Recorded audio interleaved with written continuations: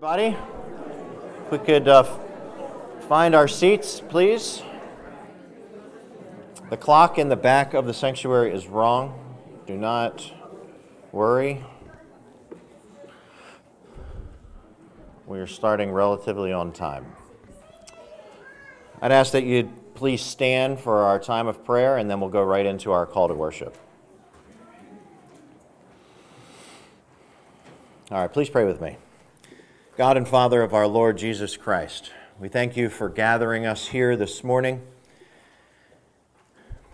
Lord, you have been good. You are good. I pray that as we sing these songs as your congregation, and as we hear the words of your word that you have left to us for our encouragement and strength, I pray, Lord, that you'd help us to see how much you were with us this past week and even today. And I pray, Lord, that this would strengthen us to continue for this next day. You give us one day at a time, and sometimes it feels important to just focus on 1 hour at a time. But I do pray, Lord, that your congregation here would be strengthened in knowing that you are with us through it all, that you guide us, and Lord, that you have taken it upon yourself in covenant to finish what you have started. I pray, Lord Jesus Christ, that as we realize this more and more, that your name would be glorified from our hearts that have been purified by you, and that more and more good works would come from us, really coming from you, as we will lay all of our crowns at your feet. We ask these things in the name of Jesus Christ. Amen. Our call to worship is from Psalm 103, verses 1 through 5. Bless the Lord, O my soul, and all that is within me. Bless his holy name. Bless the Lord, O my soul, and forget not all his benefits, who forgives all your iniquities, who heals all your diseases, who redeems your life from destruction, who crowns you with loving kindness and tender mercies, who satisfies your mouth with good things, so that your youth is renewed like the eagles. Let us sing together, Praise my soul, the King of heaven.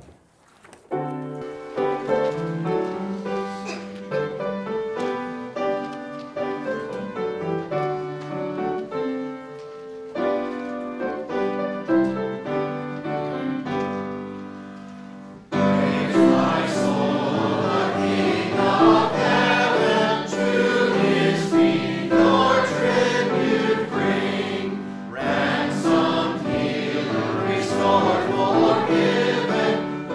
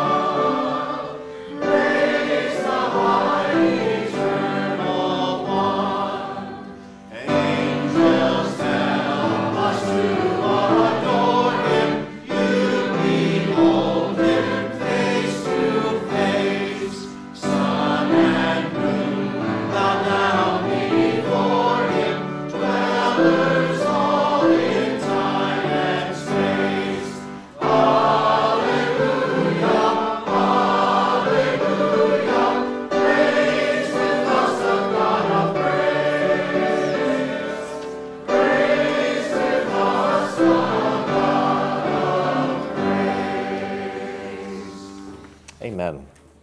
Let us behold Christ from Ezekiel 3:16 through 21.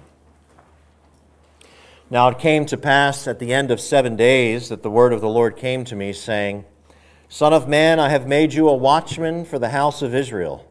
Therefore hear a word from my mouth, and give them warning from me. When I say to the wicked, You shall surely die, and you give him no warning, nor speak to warn the wicked from his wicked way, to save his life, I will require, to save his life, that same wicked man shall die in his iniquity, but his blood I will require at your hand. Yet, if you warn the wicked, and he does not turn from his wickedness, nor from his wicked way, he shall die in his iniquity, but you have delivered your soul. Again, when a righteous man turns from his righteousness and commits iniquity, and I lay a stumbling block before him, he shall die. Because you did not give him warning, he shall die in his sin, and his righteousness which he has done shall not be remembered. But his blood I will require at your hand. Nevertheless, if you warn the righteous man that the righteous should not sin, and he does not sin, he shall surely live because he took warning. Also, you will have delivered your soul. Let us pray.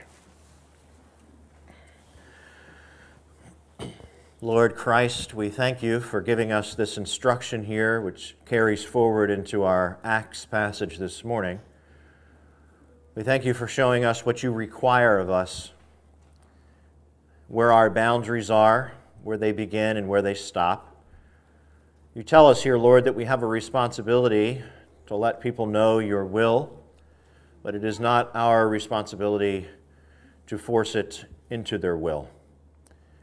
Lord, I am reminded of an old saying that you can lead a horse to the water but cannot make them drink, but woe to the one that does not lead the horse. Lord Christ, there are ways in which we have neglected our responsibilities to each other this past week. Lord, whether it was in a case like this where we were to warn people of righteousness and unrighteousness, or if we have neglected our responsibilities to you in other ways, such as in our vocation to our families, or our responsibilities to our church family, or even our responsibility to as a citizen of this county and state and nation. And so, Lord, we must come before you seeking repentance, which you alone grant. And so we ask that you would work through giving gifts to our elder, who is himself a gift, as all elders are. We ask, Lord, that you'd work through him, leading us into confession and of pardon and an assurance of pardon. In the name of Christ, amen. You may be seated.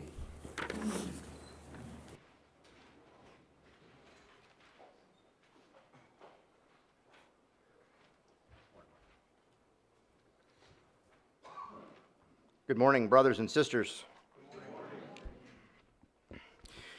This morning, we are considering our discontentment in our callings and in our vocations, as Pastor Jesse just alluded to.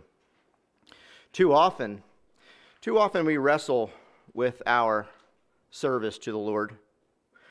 We often cannot trust that our stewardship in our calling and in our work is to be for the glory of Christ, whereas too often it's to the glory of this world or to ourselves. If we were to just pause and take notice to how God provides in general and special ways, we might better appreciate our service to our King, Lord Christ. Just yesterday, I was struck by this example. We were vacationing this past week at Deep Creek Lake. When we were departing, one of us, while trying to pull out of a very difficult driveway, was struck by another car. It was a fairly horrific event at the time.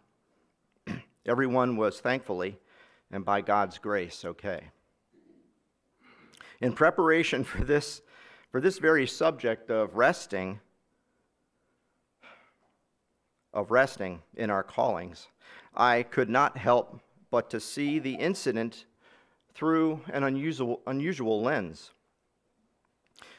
The design of the cars had to have the safety and well-being of its passengers as its highest priority within their design.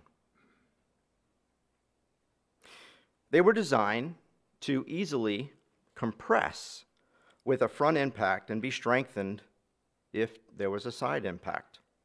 Airbags and seat belts were there to aid with the momentum of the sustaining forces which were violent at the time. If careful attention was not given to the work and labor of their design, the outcome would surely be different. If more attention by the landlord was given to the blind spots that were present, injury could have been avoided. All of this to say, our vocations have purpose. When we neglect and grumble with the labor of our hands, in whatever capacity we find ourselves in, we're not seeking the Lord in how it is that we manage our stewardship.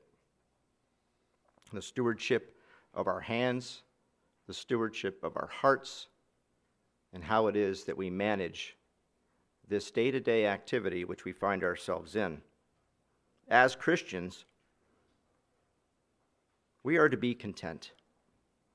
Content in whatever and wherever the Lord has us. Taking every opportunity to wisely make decisions and being content in our vocations. This should be our way of resting in our work and minding our business. 1 Corinthians 4:10 through 12. But we urge you, brethren, that you increase more and more, that you also aspire to lead a quiet life, to mind your own business, and to work with your own hands, as we commanded you, that you would walk properly toward those who are outside, and that you may lack in nothing. Severin Run. Bow with me, your heads, and pray in confession in accordance with these thoughts.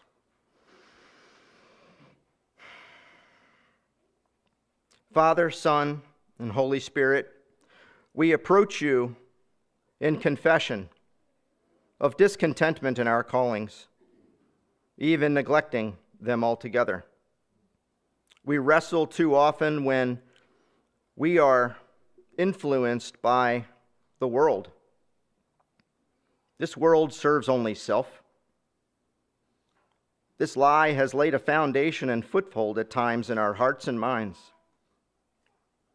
The voices from the world cry out and tell us that we need more, we need less, we need change,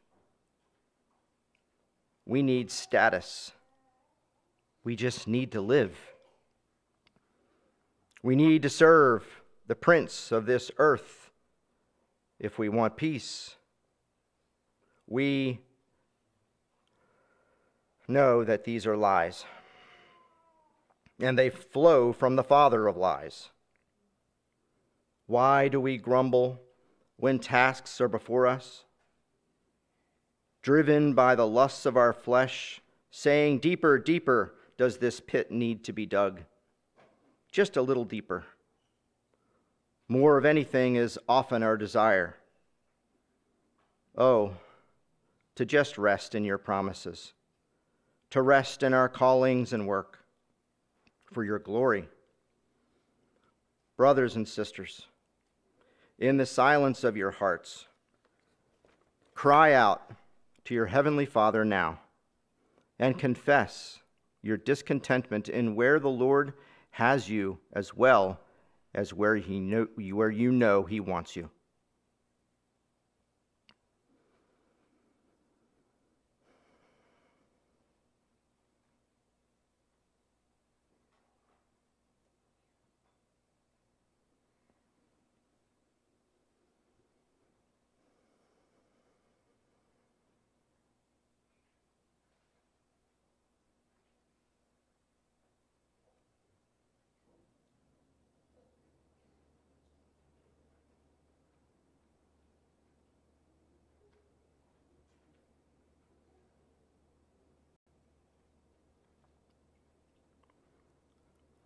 Come to me,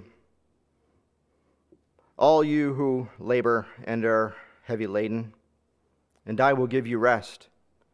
Take my yoke upon you and learn from me, for I am gentle and lowly in heart, and you will find rest in your souls.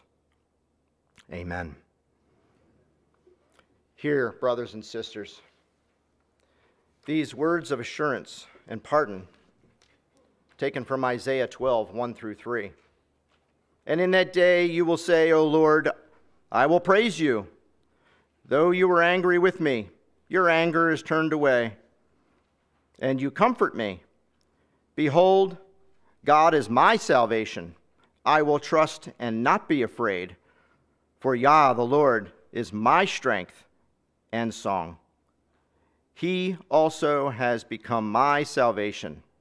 Therefore, with joy, you will draw water from the wells of salvation. Praise be to God.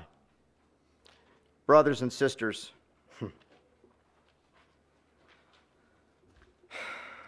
there is a day for those of us who will see his face.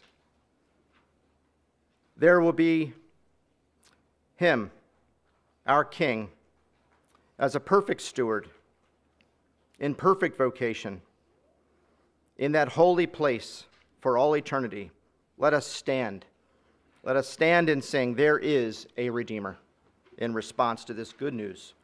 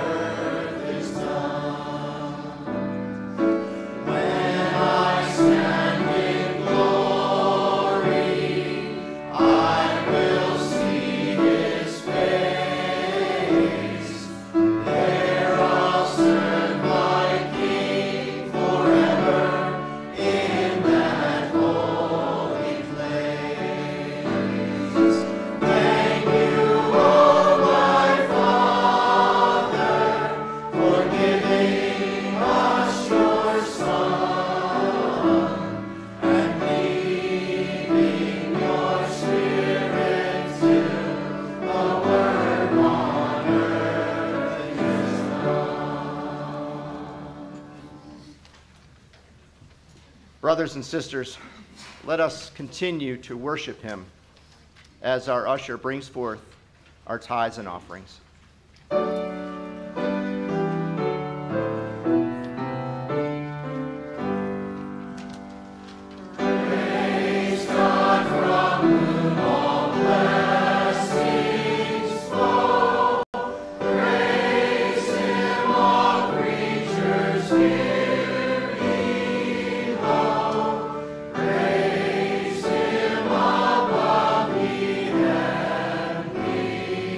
Oh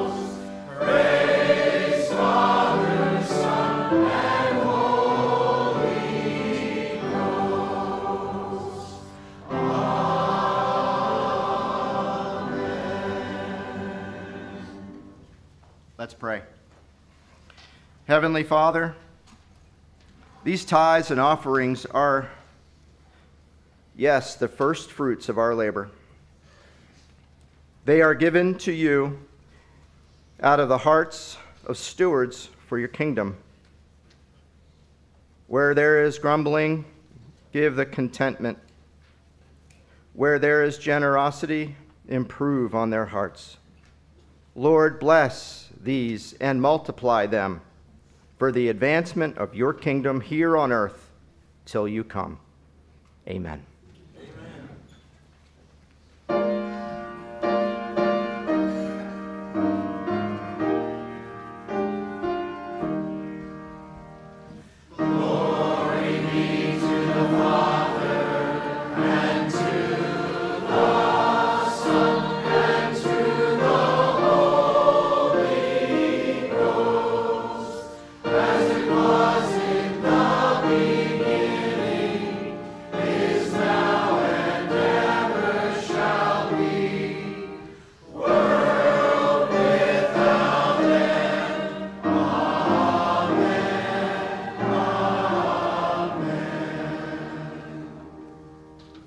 Thank you.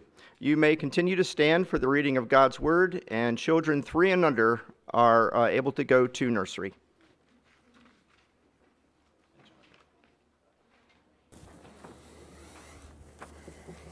Please turn with me to Acts chapter 18. And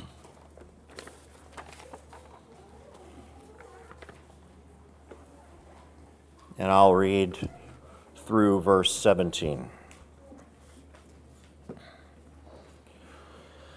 After these things, Paul departed from Athens and went to Corinth, and he found a certain Jew named Aquila, born in Pontus, who had recently come from Italy with his wife Priscilla, because Claudius had commanded all the Jews to depart from Rome, and he came to them. So because he was of the same trade, he stayed with them and worked, for by occupation they were tent makers. And he reasoned in the synagogue every Sabbath and persuaded both Jews and Greeks. When Silas and Timothy had come from Macedonia, Paul was compelled by the Spirit and testified to the Jews that Jesus is the Christ. But when they opposed him and blasphemed, he shook his garments and said to them, "Your blood be upon your own heads. I am clean. From now on I will go to the Gentiles." And he departed from there and entered the house of a certain man named Justus, one who worshipped God, whose house was next door to the synagogue. Then Crispus, the ruler of the synagogue, believed on the Lord with all his household. And many of the Corinthians, hearing, believed and were baptized. Now the Lord spoke to Paul in the night by a vision. "Do not be afraid, but speak and do not keep silent, for I am with you. And no one will attack you to hurt you, for I have many people in this city." And he continued there 1 year and 6 months, teaching the word of God among them. When Gallio was proconsul of Achaia, the Jews with one accord rose up against Paul and brought him to the judgment seat, saying, "This fellow persuades men to worship God contrary to the law." And when Paul was about to open his mouth, Gallio said to the Jews, "If it were a matter of wrongdoing or wicked crimes, O Jews, there would be reason why I should bear with you. But if it is a question of words and names and your own law, look to it yourselves, for I do not want to be judge of such matters." And he drove them from the judgment seat. Then all the Greeks took Sosthenes, the ruler of the synagogue, and beat him before the judgment seat. But Gallio took no notice of these things. Let us pray.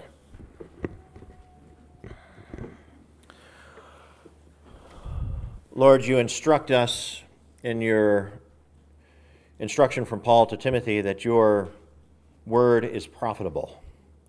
That is our expectation here this morning. And so we pray that you yourself would teach us by your Spirit and the preached word. We ask, Lord, that in the hearing of your word, we would be the doers of your word also. And may you receive all of the glory from our good works, which you bring about through the work of your Spirit. In the name of Christ, amen. You may be seated.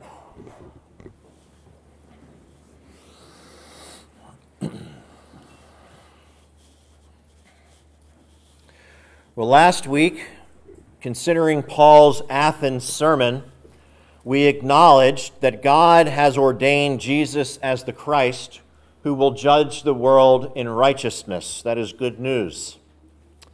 Consequently, on our part, and really this should be the message to the whole world, it is an act of wisdom to repent and kiss the Son as instructed in Psalm 2.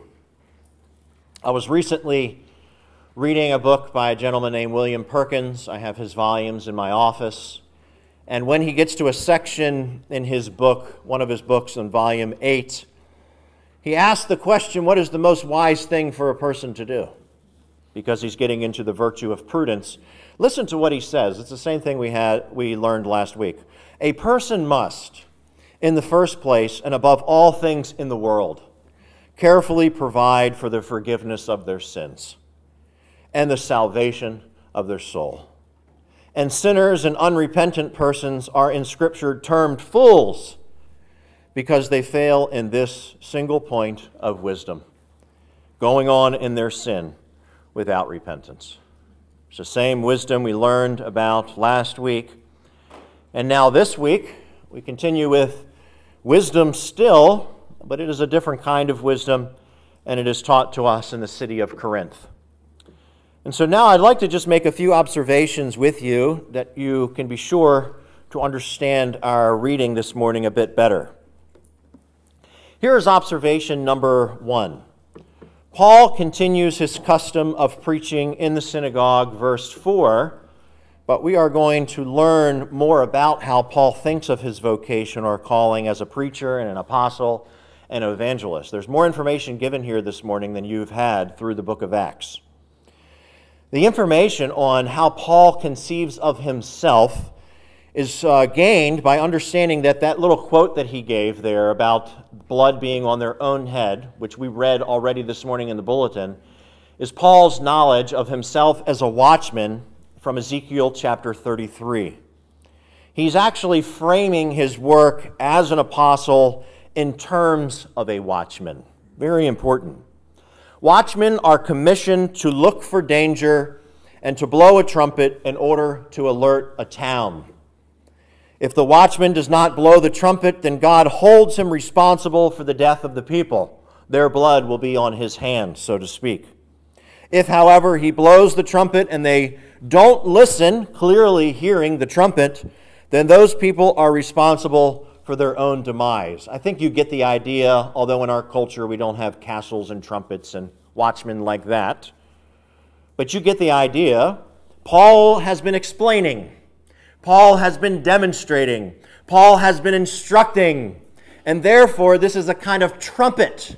In fact, in the Reformation era, preaching was often termed a kind of trumpet to the nations, alerting them to repent and to believe. And what he's saying to them is they're refusing to hear, and therefore blood will be upon their own hands.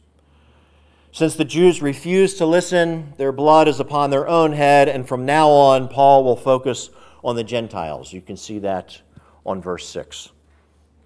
That's the first observation, is just to understand a little bit more about what it means for Paul to be in his role, in his commission.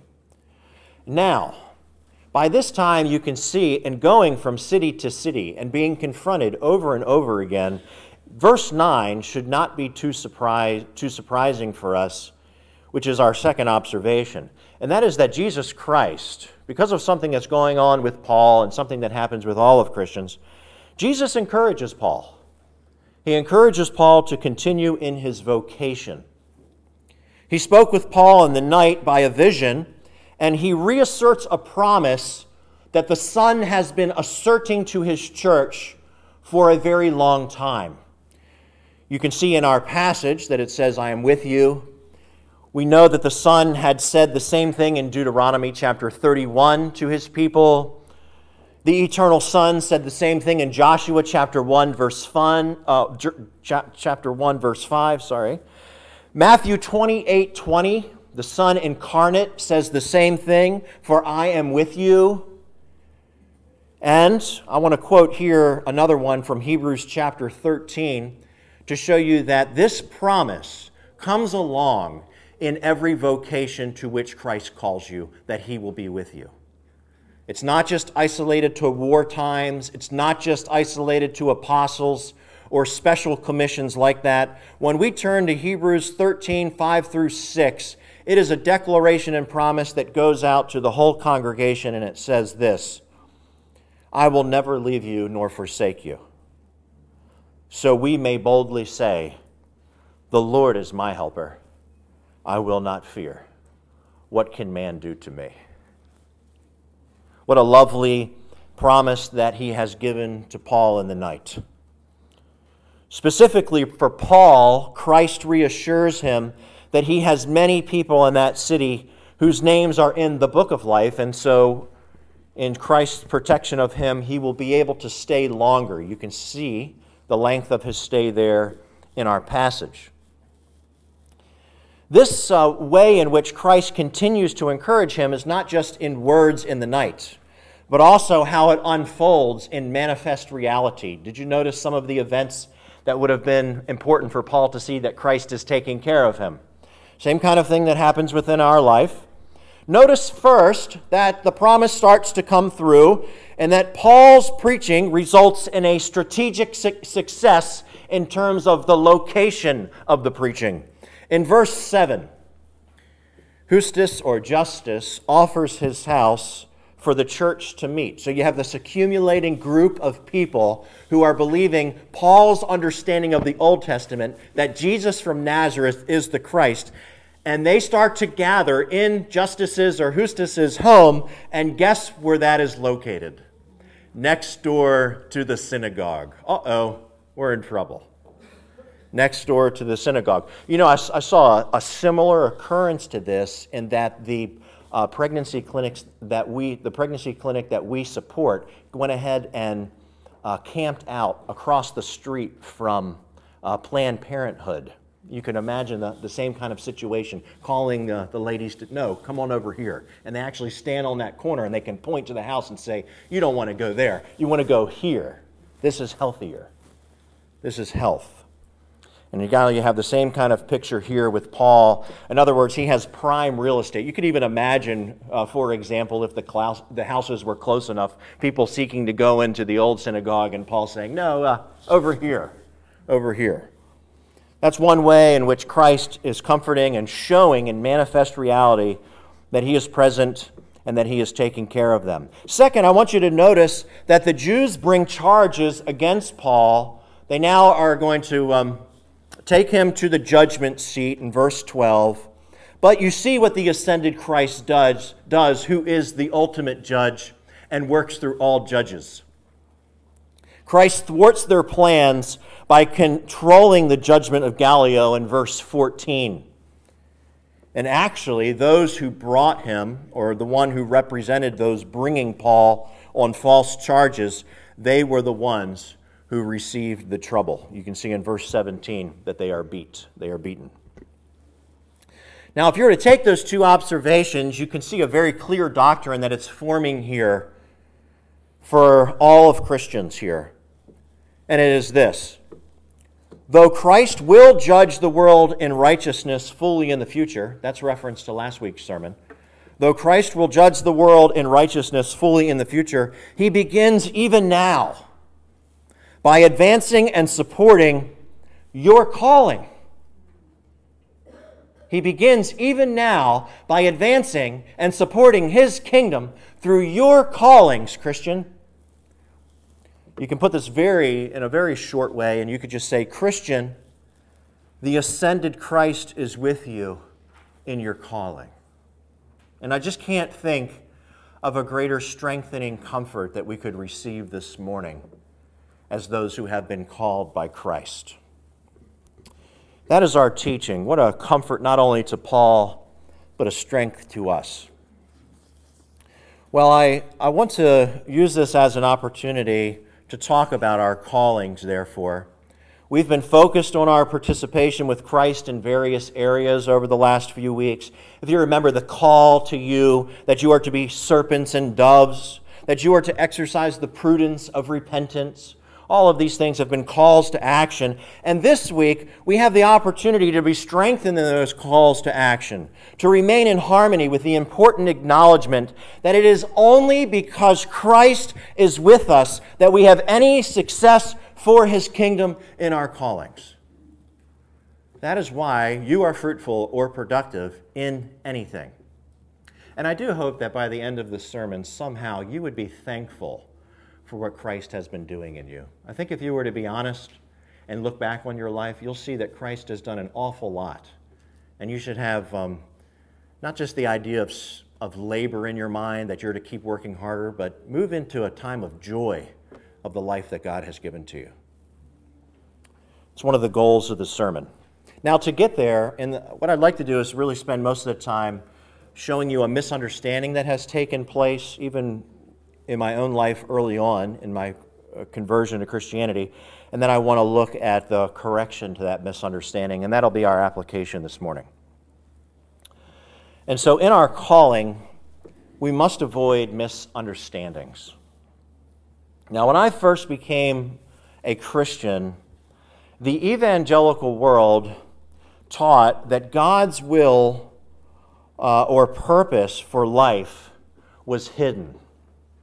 You don't know what His will is for you. So when anybody talked to me about my calling, it was something I didn't know what it was, and I had to figure out some kind of strategy in order to discover what He had hidden for me.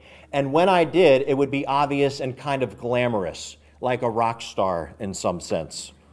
You could think of a missionary even as a kind of glamorous calling in that evangelical world. Once you did, in fact, find the calling through various signs and perhaps even night visions within that world, He would reveal each day other secrets so that you would know what you're supposed to do that day. But really, interacting with God was all just a big secret, and I had to wait for Him to reveal Himself and what He wanted, and then I would know what to do. I remember being discipled very early on, asking the question, does God want me to drink Coke or Pepsi? And asking the church community, how am I supposed to know which one He doesn't or does want me to drink? And I ended up not drinking either because He never revealed it to me. And now I know He just wants me to have water because I gain weight too quickly. I don't know if you have a similar experience in growing up in the evangelical world, but the understanding of your calling and your vocation and God's will can come across like that, and I still think it is present, so it's worth me speaking about this morning. The problem, though, is that is a misunderstanding, and it's a total misconception of how God actually communicates His will. Let me just tell you that God does in fact have a hidden will, and it will remain hidden to you. That's why it's hidden. God teaches His will for us, or our calling in the Scriptures, and that He does not have one good thing for us that we are to do or that we have to discover. Let me say that again, because it's very important and it contradicts a major movement in the broad evangelical world. Many folks still come to me in counsel, and the way they pose the question tells me they've been influenced by a misunderstanding in the evangelical world. So let me just restate that. God teaches His will for us, or our calling, in the Scriptures. If you want to know what His calling is for you, it's already in the Scriptures. And here's another thing that is usually a surprise to people when we start to work this out specifically. God does not have one good thing for you to do that you must discover. Today, He probably has 100 good things for you to do, and in wisdom, you have to do one, or you should do one. He has a lot of good things for us to do in our ordinary callings, and the way to determine which things we should do, the opportunities that we should take that He has given to us, is that we must choose some in wisdom. Now, let me just put this starkly and partially, it's like a heretical illustration. Just bear with me. In other words, I want you to pretend with me that we lost our minds and decided, even the adults, to have a lock-in sleepover at the church because somebody told us it would be fun. It was a lie. It's not going to be fun. I like my bed Even if I brought an air mattress, it would be uncomfortable. But, this ends up being a bit different because while we're locked in this church overnight, Jesus appears to us in a vision. And I know, and if that in fact did happen, I know exactly what he would say at that lock-in. Are you ready? He would say, "You were called as a Christian in the areas of your family. I want you to serve each other as church members, and I want you to be good citizens in civic society. Every day I have arranged your life so that you have many good things to do. I want you to use the wisdom that I've given to you, and I want you to decide how you want to serve me, bringing heaven to earth. Goodbye for now." And that could have been received by just reading the Scriptures. I know that Jesus would say that, in fact, because he already did. We don't need a new night vision. His general will for us, the basic and ordinary boundaries in which we should work, have been communicated through the prophets and the apostles, and has been the same for all human beings from the beginning. Now, through wisdom, we must decide how to serve from day to day in those ordinary callings. And therein lies the whole journey of the Christian life.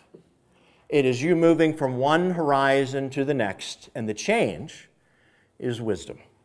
You grow more and more into the wise image of Jesus Christ, knowing what God's will is in general from the Scriptures and how to do that specifically with the cards that he has handed you for the day. Now, let's tie that back into the main teaching. Christ is with us in our callings. The problem, as I stated, the misunderstanding is that the broad evangelical church teaches that Christ is with you when you discover his hidden calling. And I'll tell you the truth, I was on that railroad track, and it was nothing but discouraging. What about God's calling for my actual life, and not the one that I have to wait for some hidden, revealed will for? What about all the other seconds of the day, except for the glamorous and the extraordinary that rarely happens in my life? And so this morning we are setting the record straight, and it's a short and simple message, really. We're almost through this sermon. He promises his presence and power as you serve him in the ordinary, as a family, as a church family, and as a citizen. And the more and more we can begin to embrace that as a group of people, the greater chance we have of moving from just understanding our calling to taking joy in them. You will actually discover that God will give you more rest than you will give yourself, and make you more fruitful than you could ever imagine still. There's a series of questions that I think arise out of this basic message that you've heard this morning. The first one is kind of obvious. How is Christ with you in your callings right now? I got the opportunity to think back a little bit. Some of you warned me that the little years pass quickly, and last night Ellie celebrated homecoming, so there it went. Little years gone for one of them. And some of you also experienced that. And I was just thinking back, looking back as the time has passed. Some regrets because of who I am, but mostly just seeing what Christ has done despite me. And I hope that you can have that experience too. How is Christ with you in your callings right now? How is he moving in ways that are small? What are the good things which Christ has given to you already and that he supports? Is there a way for you to start taking joy in the fact that he's given you some garlic bulbs to plant that they might be ready in the spring? I'm talking about things that simple. That's what he's called you to. What about as a mom or as a dad? What has Christ called you to, and how is he present with you in those things that you have to do today? You know how many things you have to do today, Mom? And you, Dad, and you, grandmother, and you, grandfather, and you, church member, you know how many needs are already out there for you to choose from? So many good things that you know are his will. What about brothers and sisters in families and in church families? Can you see, as I begin to ask all of those questions, that you have no time for God's hidden will? Can you see that in these everyday relationships, you have so much to do? And the message this morning is that Christ is with you in every aspect of it. Our main doctrine this morning is that though Christ will judge the world in righteousness fully in the future, he begins even now by advancing and supporting the callings of his people. In other words, Christian, the ascended Christ is with you in your calling. Now that is meant to be a strengthening message. And it's strengthening in part, as I've brought up this morning, because your calling is not hidden. Though your calling will change over time, and we could talk about the different seasons of our life, which would be important. We relate to family, we relate to church, we relate to society, and we are meant to do so for the honor of Christ in good ways. That's it. I wonder if you have been waiting for something else. I would like to pluck that out of your soul so that you can begin living now. Something secret and hidden and glamorous, perhaps, is what you've been waiting for. I'm here to tell you, you're not going to be a rock star. That's not Christ's will for you. That is a fiction. And the only thing that it really accomplishes is regret, because you're missing out on the life that he actually has for you. You will regret not enjoying your ordinary callings and the season of those callings. Yes, the world is full of trouble, but I want you to be honest with yourself. Think of yourself relative to other countries. Has not God given us relatively quiet lives where we can order them and do the things that we would like to do for him? All the different choices that we have for schooling and activities we want to do with each other and the people that we love. There's been some restrictions on those things, but nothing like what we see in other places. God has given us an answer to the prayer of Christians for many generations that we'd be able to just mind our own business, grow our gardens, and live ordered lives wherein he is present, doing good works through us. That he would gather more people in, and therefore more work would be done and more joy taken, even consummating in worship. Even if it is difficult, and there are difficult parts of life, I just wonder, are you slowing down enough?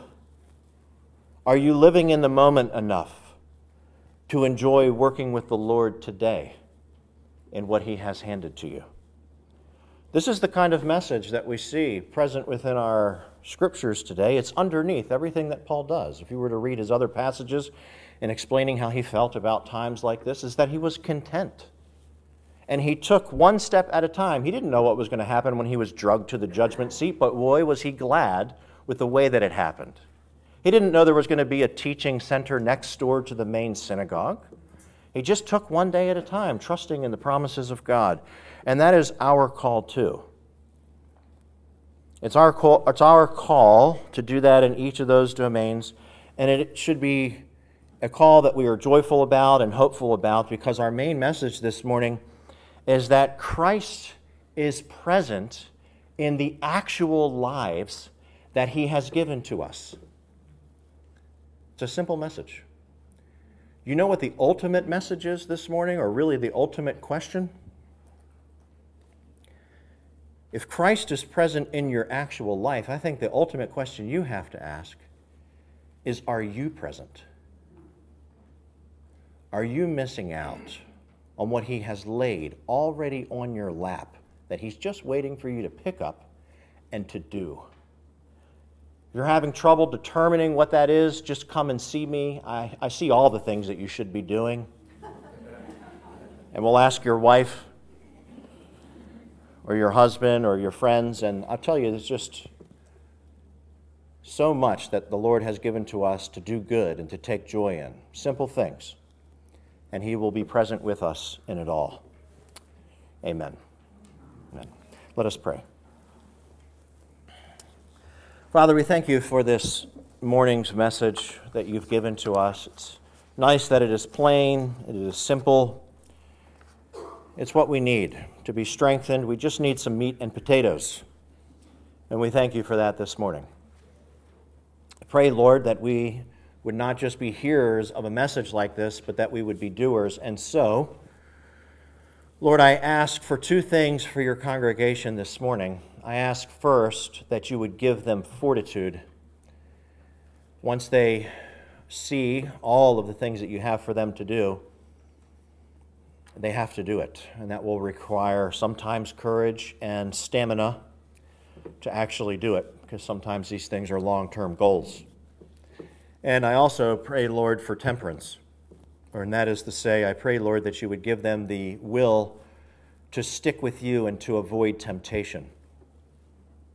Lord, the father of lies, has placed a million things out there, all of which seem good, but end up being distractions from the main vocations that you've given to us. And so, Lord, we end up neglecting our families and our church families and even the civic realm because of the way they have structured even society itself. And so I pray, Lord, that you would deliver your people from temptation, that you would give them a sense of what is a truly ordered life. Where do things belong? What deserves my time? What priority do these different things get?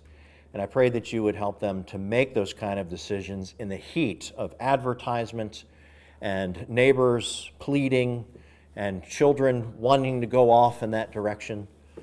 And Lord, there are consequences to all of that. So I pray that you would mold and you would shape us, that we would be a wise community in these ways. And I ask these things in your name. Amen. Let us stand for our invitational song to the supper, Come Ye Sinners, Poor and Needy. And I ask the elders to please prepare the table.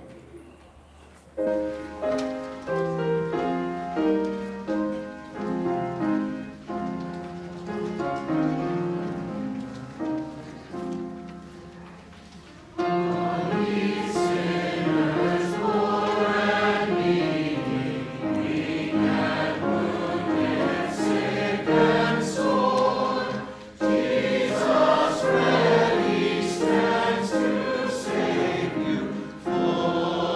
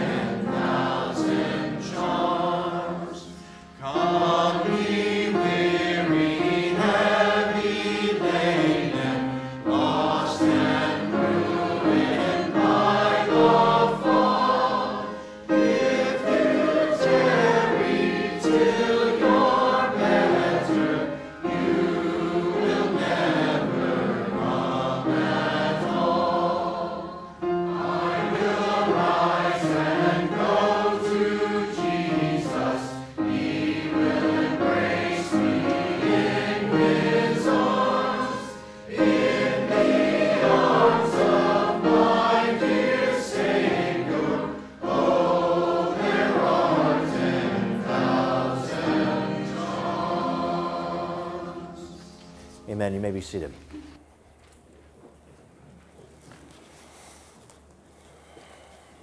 The Lord Jesus Christ continues to strengthen us even in this moment, showing His presence with us by this table and His communion with us by His Spirit.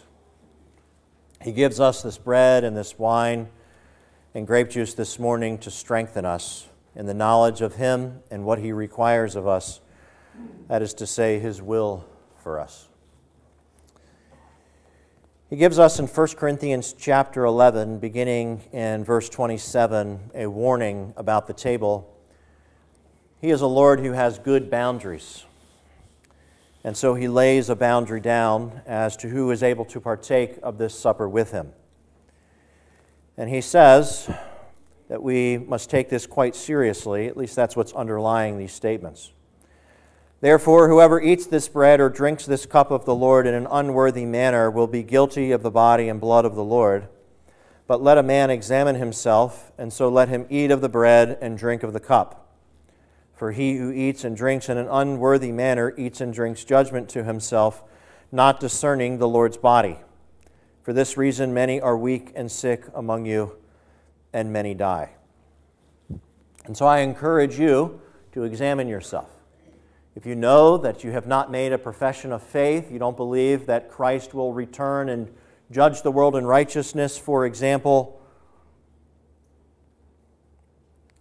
that Christ will not judge the world in righteousness, if you are not a Christian, then this table is not for you. Or if you've been raised as a covenant child, but you still don't understand who Christ is in a way where you could explain that, for example, to the elders, then I ask that you would not come to the table yet, but that you would keep working on your instruction and your catechism.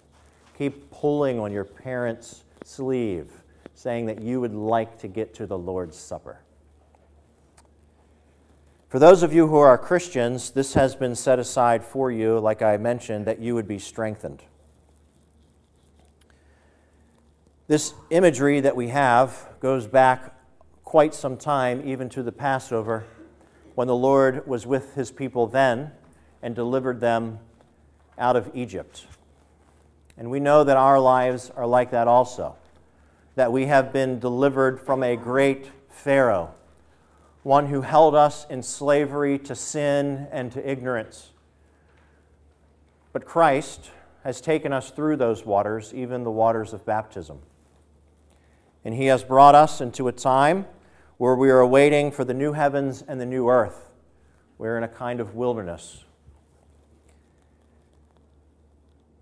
One of the comments that many people make as we consider the bread and the wine in relationship to the Passover and into the Christian life is that as soon as He brought them into the wilderness, He gave them the commands, that they might know how to be His people, how to love Him, and how to love each other.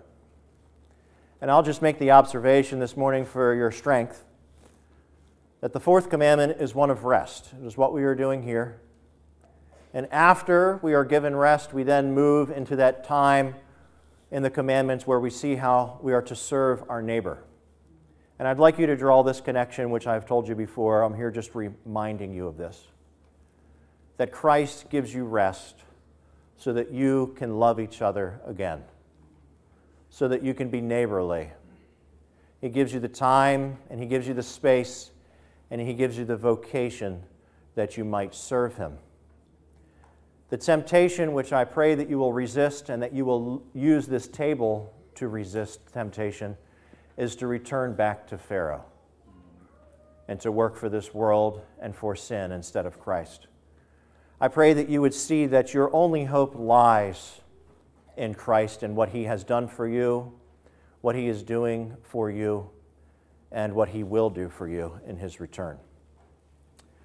Please pray with me. Father, we know that you have given us your Son, your only begotten Son, and we thank you. It is right to give you thanks. Lord Jesus Christ, we know that you are the one, by way of your Spirit, that administers this supper effectually. And we have talked a little bit, Lord, of what you've told us that the bread and the wine mean what you mean and what you require of us, therefore. I pray, Lord Jesus Christ, that you would strengthen your congregation, that they would set these elements from their common use, and they would instead, by faith, see what you are accomplishing and who you are, and that you are present with us even now as we seek to serve you in our callings. I thank you that you have given us an example of serving the Father in your calling. And I thank you for showing us that he was with you every moment, though you experienced much difficulty, and that even in the crucifixion, his presence was there. And though it looked like he had departed, Lord, we know from Peter's sermons that it was all a part of his plan. We thank you, Lord, and we ask that you would comfort us as we deal with difficult providences here this morning. Pray that you would especially comfort those who are tempted to think you're no longer there, that you would firm up their faith. I pray that you would do so not only through this table, that you would do so through a kind and timely word today. In the name of Christ, amen. For I receive from the Lord that which I also delivered to you, that the Lord Jesus, on the same night in which he was betrayed, took bread, and when he had given thanks, he broke it, and he said, "Take, eat. This is my body, which is broken for you. Do this in remembrance of me." We'll take the bread, and we'll eat together as a family when the time comes. Thank you, brothers.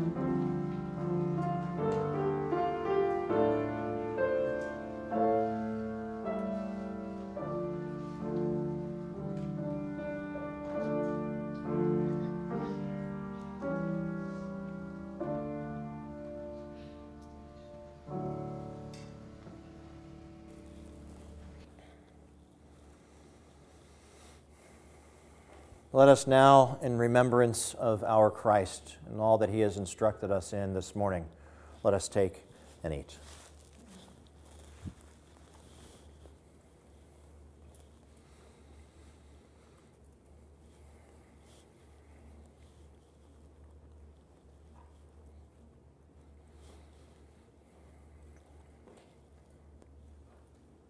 Lord, as we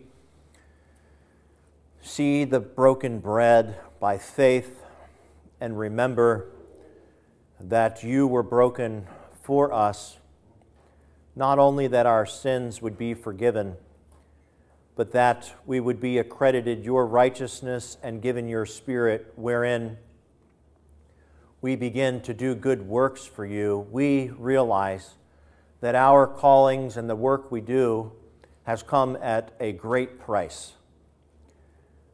I ask, Lord Jesus Christ, that our remembrance of you in this way would motivate us out of thankfulness to serve you, that we would remember what it has taken to get us to be people that are productive for you.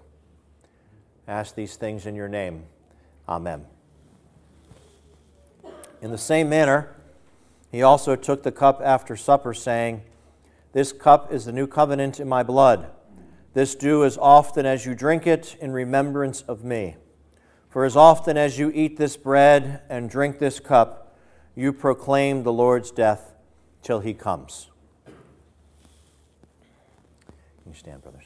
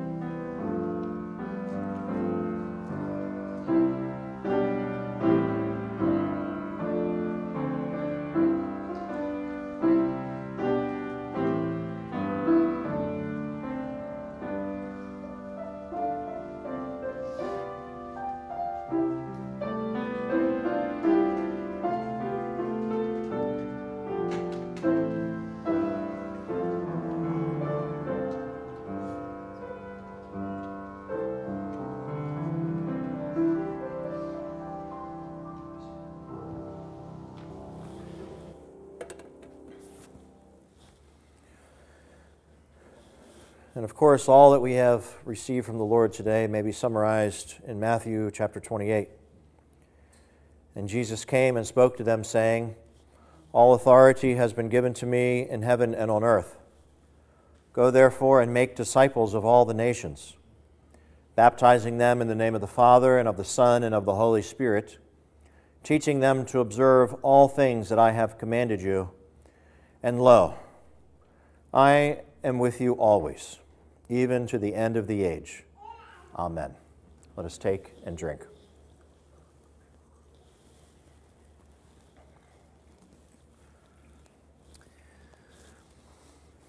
Lord, we thank you for the reminder here that you are with us in disciple making, and you are with us as we seek to be your disciples. And we thank you, Lord, for your instruction this morning that you have shown us that you don't support us in conceit or the seeking of fame or glamour, but in the contentment and joy that you give us in our ordinary domains, vocations, and callings. We pray, Lord Jesus Christ, that we would have a greater knowledge of your presence with us, that we, Lord, would always have that as a part of our faith, and that it would grow evermore. That we, Lord, from that would serve you with greater and greater life, and that we would be a kind of beacon of joy to those around us, that people would look at us and see that we are a people of purpose, that we are a people that know what our business is, and that we do it in great hope because we know that because you are our Savior and the things that you have promised, our labor is not in vain. We thank you in the name of Christ. Amen. Let us stand and close our service in song.